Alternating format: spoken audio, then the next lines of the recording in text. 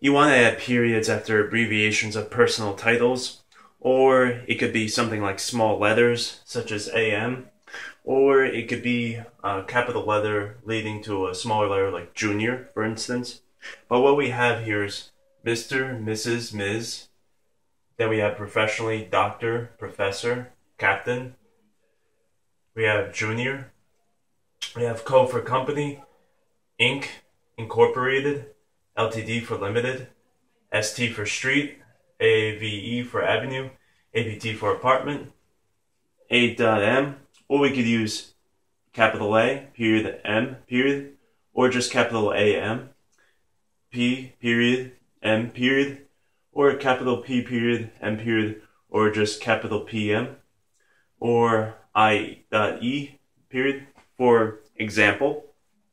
Then we have capital letters do not actually need the period to emphasize the abbreviation.